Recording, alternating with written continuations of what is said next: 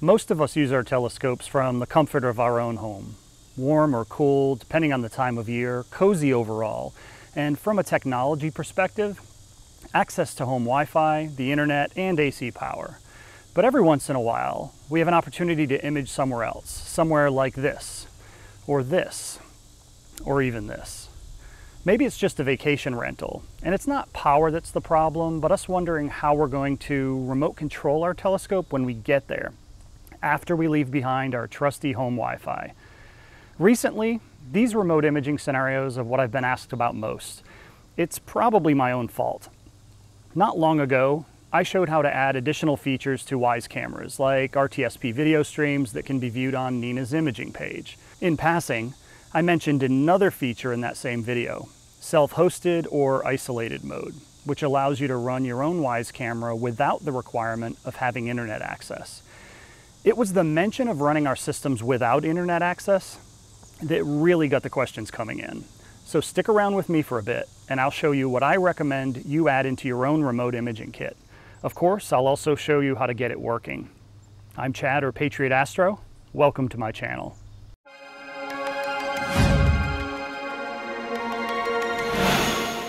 Since we're talking about remote imaging, you'll notice I'm in a different location as well, and one with some background noise. Sometimes you just have to take it as it comes. All right, let's make sure we're all on the same page. When I talk about remote imaging today, I'm talking about picking up your automated telescope system and bringing it out to what may be the middle of nowhere. Somewhere there's no Wi-Fi access and possibly not even internet or mobile access. As far as my own high-level requirements, I want to be able to get set up quickly, remote control, and use my system just like I do at home. I want consistent power provided to my equipment.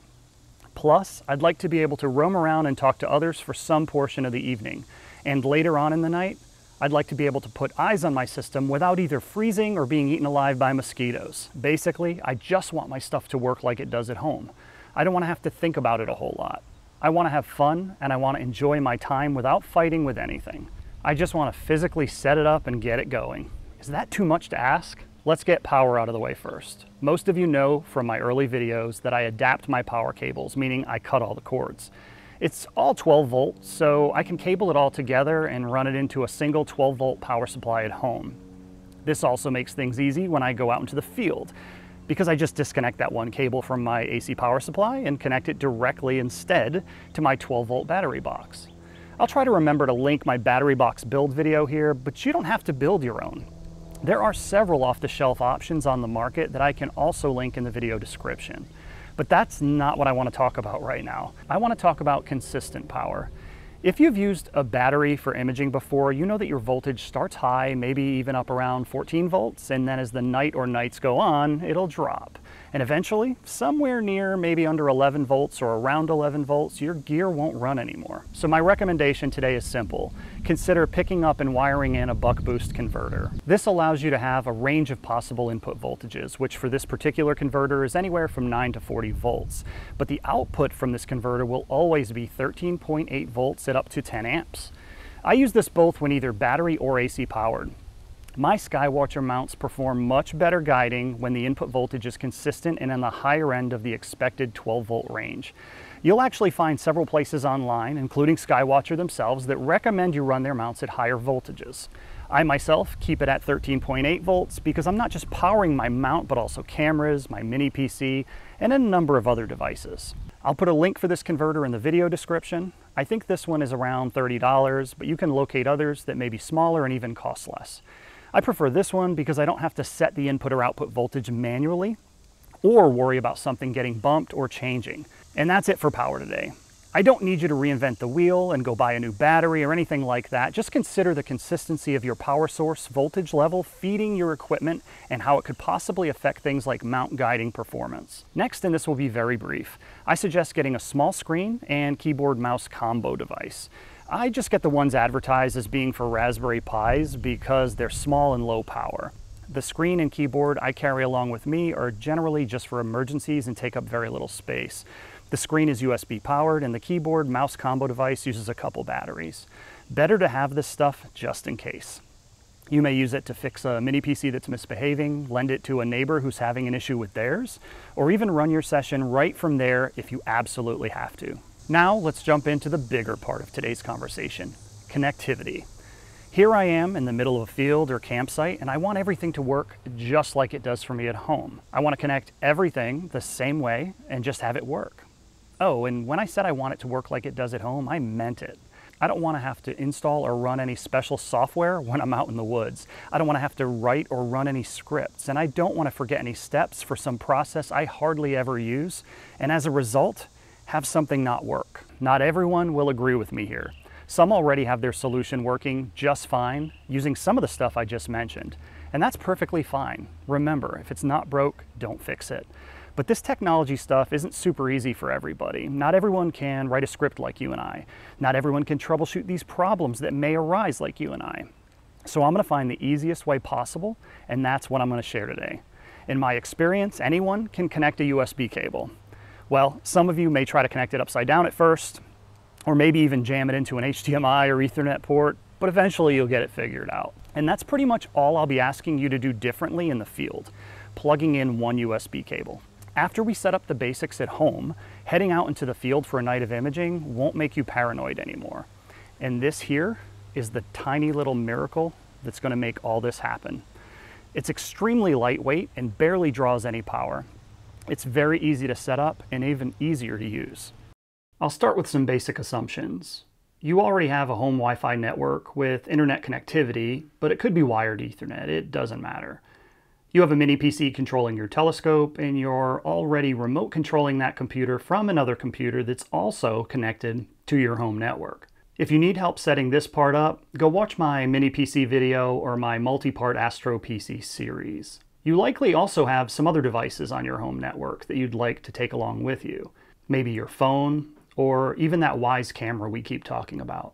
These aren't required, but can be nice to have since the mobile phone can serve as a backup screen for remote control, and the camera can keep you out of the cold or mosquitoes depending on the time of year.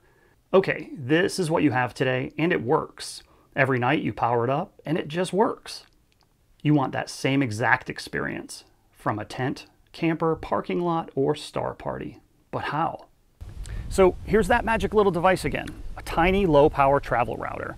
I'll provide affiliate links in the video description, but this one here is from GLInet. It's small, lightweight, and uses very little power. So the speed and range will be less than your home network, but it will do exactly what you need it to do in the field just fine. And for less than $30 US, you really can't go wrong.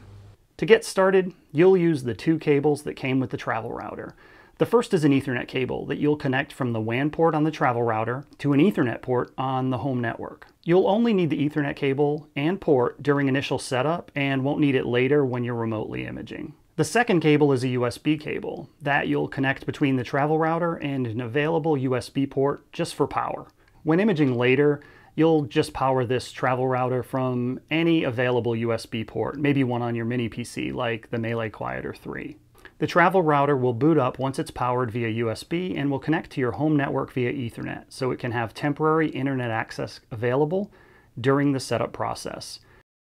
It'll also automatically advertise a temporary Wi-Fi network that we'll use to configure the travel router. I just got on my control PC. You can see I'm remotely controlling my mini PC over the home Wi-Fi network from here. You can even see that my Wyze camera is running the WZ Mini Hacks add-on and is streaming its current view to Nina. Let's see if my control PC can find the travel router's initial Wi-Fi network. Here it is, named after the router model. Let's connect to it using the default Wi-Fi password, which is GoodLife. After connecting, I can direct a web browser to the IP address of the travel router, which is 192.168.8.1, and continue through the setup process, which is very simple. It'll ask you to create a new login password, and once you're logged in, you're going to do two things. First, you'll update the firmware of the device to make sure you have the very latest code running. This is one of the reasons we need internet access in the short term. I've already done my update, so I'm not being prompted. The second thing you're going to do is set up a new wireless network on this device that looks the way you want it to look when you're out in the field. I'll set mine up now. I'll name it Astro Remote and set a key. As soon as I click apply, I'll be kicked off the old network connection. I'll just reconnect using the new Wi-Fi network we just set up and get back into the admin interface of the travel router to verify the connection. At this point, the control PC is connected to the travel router on the Astro Remote Wi-Fi network. Now we need the mini PC to learn about and connect to the Astro Remote network as well. To do this, you could use a local keyboard and mouse attached to the mini PC, but I'll just connect back to my home Wi-Fi network and use remote desktop to connect to the mini PC, just like I do during my imaging sessions at the house. On the control PC, I'll reconnect to my home Wi-Fi network. Then I'll remote into the mini PC and show you how I want you to set up the new Wi-Fi network.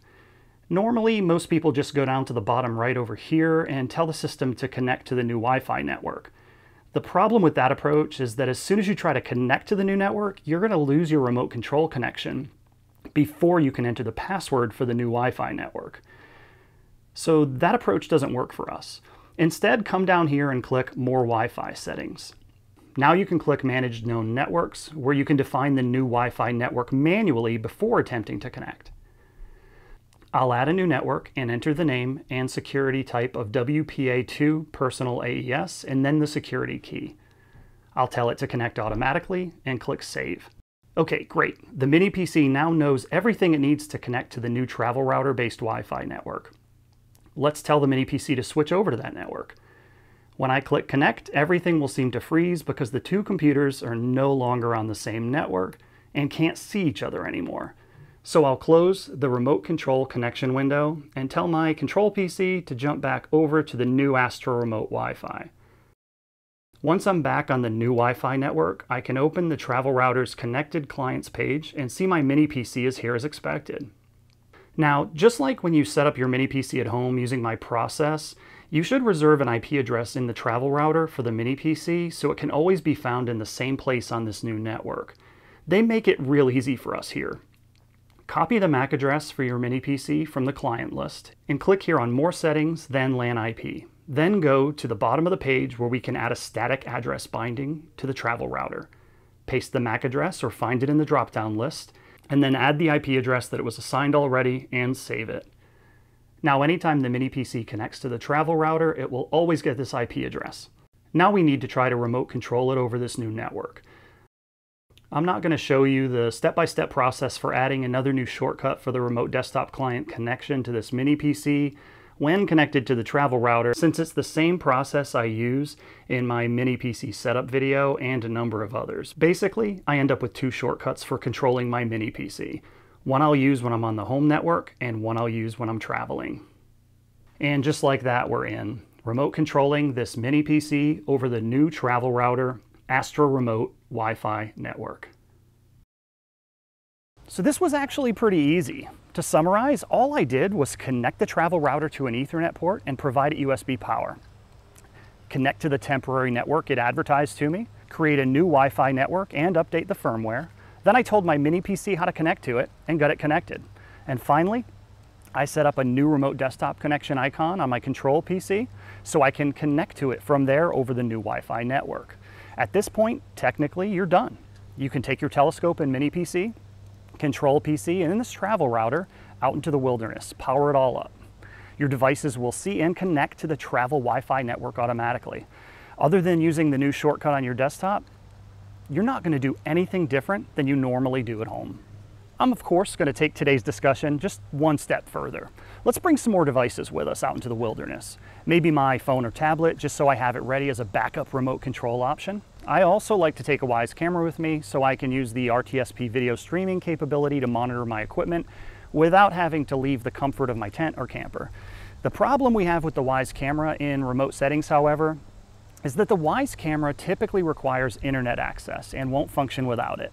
There is a workaround though if you already have installed the WZ Mini Hack software on your camera. To get that working in this setting only takes a few more steps. I'm going to assume you already have a Wyze camera with WZ Mini Hacks working on your home Wi-Fi network. If you don't already have that working, go ahead and watch that video and then come back to do this part later. First, make sure your mobile phone is on the new travel router Wi-Fi network, then we can continue.